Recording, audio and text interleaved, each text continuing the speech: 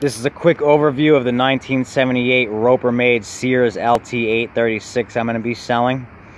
Unit is 41 years old and it's in overall great shape.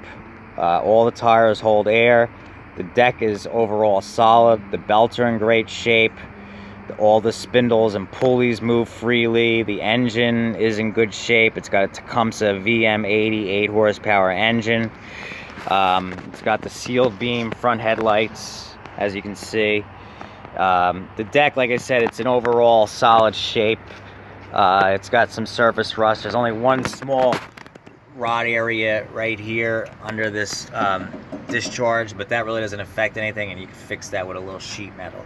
Other than that, it's in decent shape. The tires are Goodyears. They hold air, no problem. The seat is in overall good shape. It's got a 4-speed Peerless 700 transmission. So it comes from the middle and it runs down by chain to this differential down here. It's a model 917-255-120, not to be confused with AYP. This is a Roper. It's a serial number 0768V13428. Everything's here on it. You got your light switch, your typical on-off switch, your throttle cable.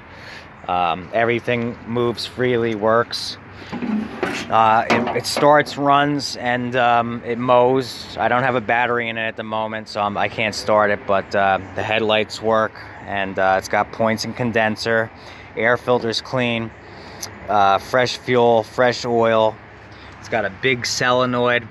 One thing to note about this unit does not have a alternator. It has a simple plug-in charger. That's what it has, and I don't have the charger for it, but when you put a battery in, you can just charge it after every use with a battery charger.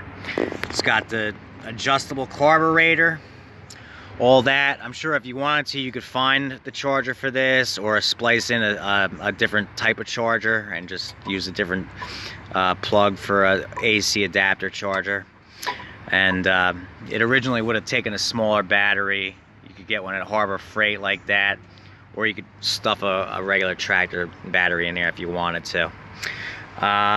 Also, since it was only electric start, but they do have the option, they sell a starter cup that you can bolt on here and wrap a rope around this and pull start it with the rope, and it'll be a pull start too, so you could do that. So, as you can see, it's an overall nice shape LT836. It's a VM80 Tecumseh. It has a Sears model number. It's a 143 something. It's up front, and I can't really catch it on camera. Maybe I can, if you can see that. It's hard to see. Nah, you're not gonna be able to see it on the. It's a 143. I'll note it in the description.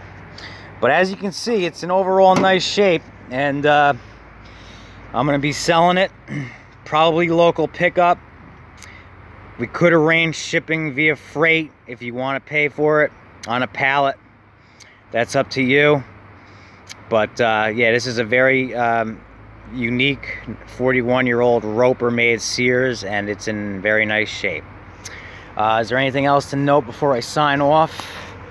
Not really. Everything, like I said, works on it. Everything's free. The brake works, all that. If I get a chance, I'll show it running, but it starts and runs, and it works off of points and condenser. If you wanted, you can add a Nova 2 electronic ignition to it, and then have electric solid state ignition if you wanted. All right, so that's it. I'll just show it from all angles so you can see. It's nice on both sides. Like I said, the deck, you could sand that down and repaint it, and that'd be good.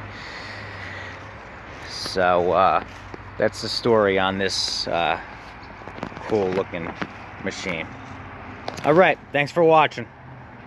Take care.